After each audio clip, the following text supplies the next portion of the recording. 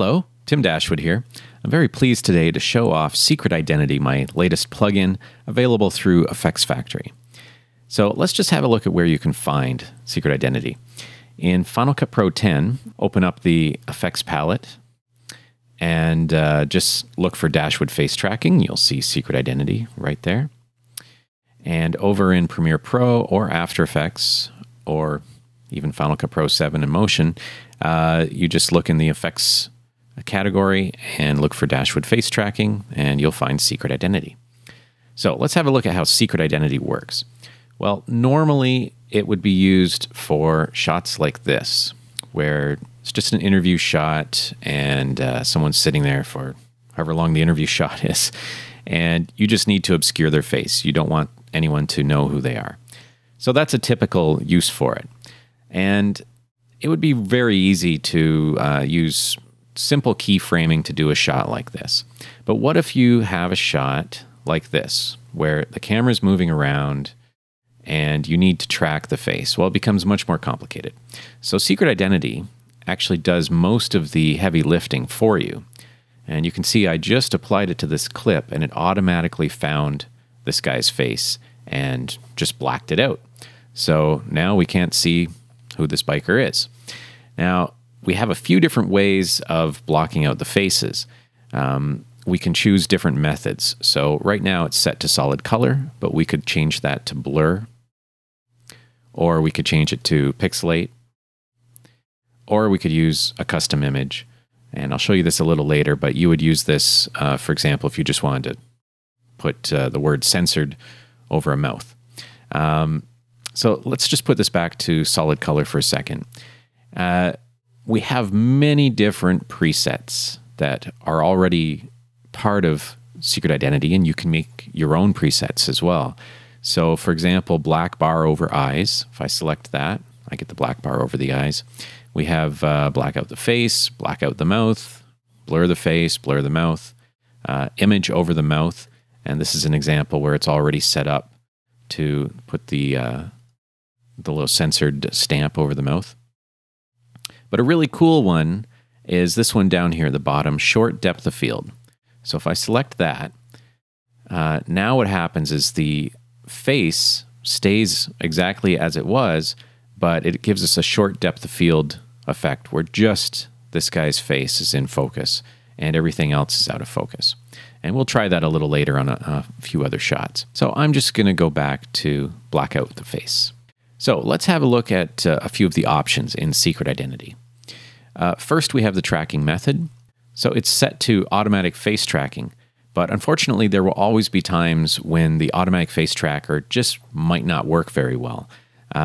Maybe the shot is underexposed, or someone turns their head away, or even if their head touches the edge of the screen and we only get half of a face, it tricks the tracker and the tracker just can't detect the face.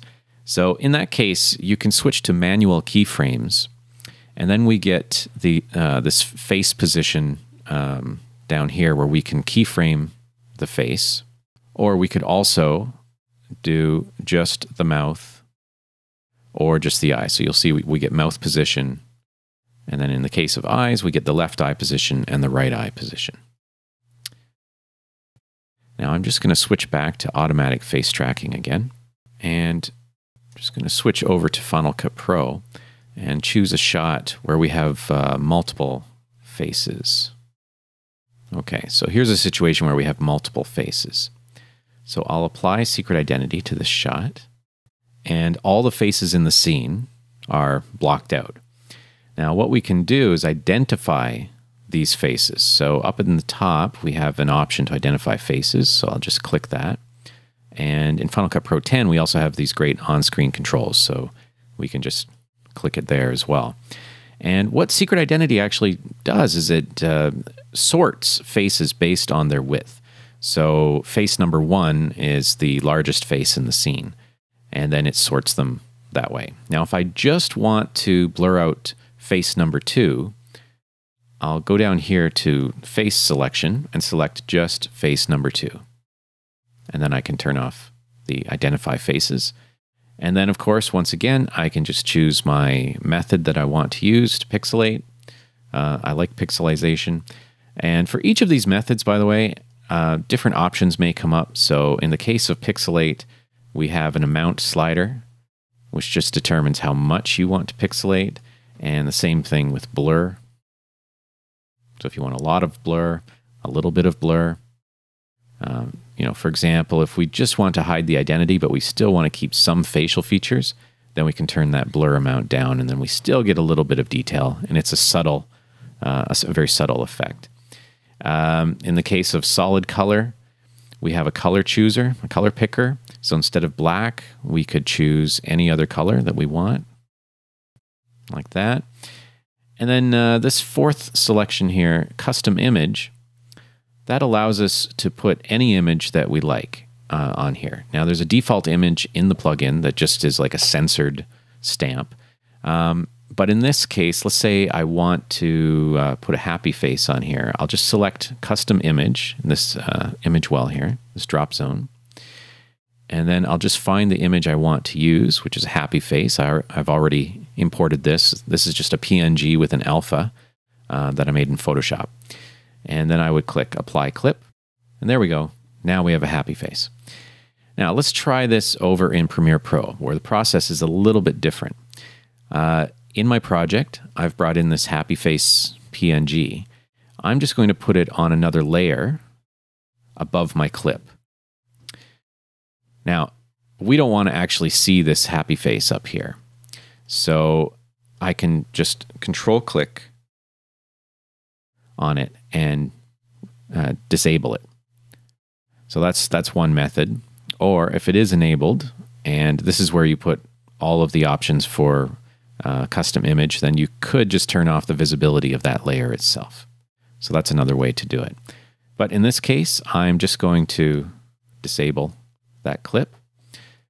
And now over here in for my clip, which is still on V1, I'm just going to select custom image. And now instead of an image well or a drop zone like I would have in Final Cut Pro, instead in After Effects and Premiere, you're going to have a selection to select a video layer. So in this case, I'm going to select video layer 2 because that's where I put the happy face. And there we go. Now I have a happy face on my biker here. Now let's have a look at how good the tracker actually is.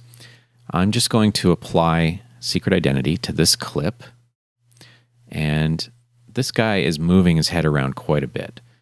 So I'm just going to hit play here so we can see how much he's actually moving his head. You can see in real time the tracker has some issues covering his face at all times. If I were to render this, it would be much better. So let's just very quickly render this. Okay, so now that it's rendered, let's just hit play and have a look.